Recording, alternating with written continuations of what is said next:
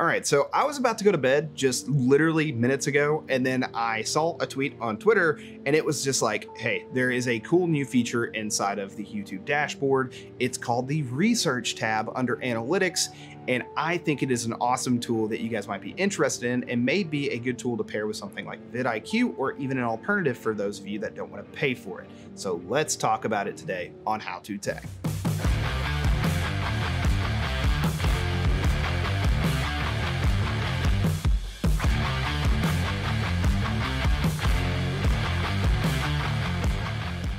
What's going on, guys? Chad here from How To Tech, the channel dedicated to helping you take your tech to the next level. And today we're going to be talking about the new research feature or tab inside of the Analytics tab of the YouTube creator dashboard. This seems like it's going to be a really neat feature, and it's going to be useful for those of you that want a little bit more game plan whenever you're trying to create your video, something we actually are going to be talking about in a video releasing next week. So go ahead and check it out. It was actually going to release this week, but I pushed it back so we can make this video and have it come out as soon as possible to let you know that this is a cool new feature that is inside the YouTube creator dashboard. So without further ado, let's jump over to that computer and take a look at it.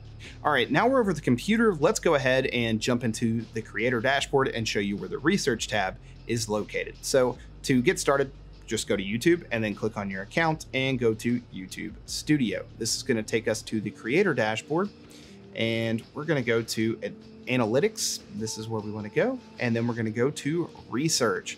So what Research is going to allow us to do is to perform searches based off of different things that we might want. So if we're looking for OBS, we can search OBS and we can see the search volume based off of those keywords. So we can see OBS, OBS Studio, OBS Studio Tutorial, how to use OBS, OBS Studio Tutorial in Hindi, how to use OBS Studio to record screen. These are search terms and tags that would be really good to use, like say in the tags or the description or even the title of your video. So keep these in mind. These can be useful for helping you target what videos you might want to make in the future. We also have a tab of what your viewers actually search. This is very important, and we can see that people want to know how to edit videos for YouTube. That is very important. And we can also see they want to know how to make a YouTube channel. They want to learn about OBS, how to get more views on YouTube. And here is something that I think is really, really awesome. We actually have what's labeled as a content gap. And this lets us know what things that our viewers are actually searching for, but where they're not finding videos based off of YouTube's algorithm, whether that's watch time or whether or not they actually click on what they search for there. So say, for example, they're searching how to make a logo and they just see a bunch of search results and they don't click on anything because they're not seeing what they want. This is letting us know that. So a content gap essentially lets you know this can happen when viewers can't find any results for their searches, or they can't find an exact match for their searches, or viewers can't find relevant videos for their searches. For example, the content is old or low quality.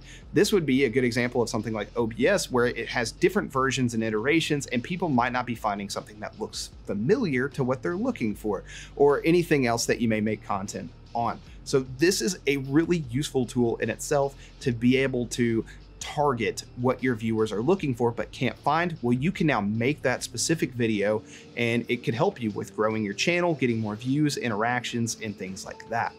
We also have the ability to go in and change our search just for content gaps if we wanted to, and even select our different geography of what we want to target. So if we have mainly just a United States based viewership, we can target that. Or if we wanted to target specifically just for the United Kingdom, we can target that. And let's see, I am getting, yeah, so for India, we actually have quite a few different search terms that people are actually looking for that we're not targeting right now. So we could actually go through here and decide to make a video targeting that specific audience. And this is just a really neat tool that's going to help you out whenever you're trying to plan out your content.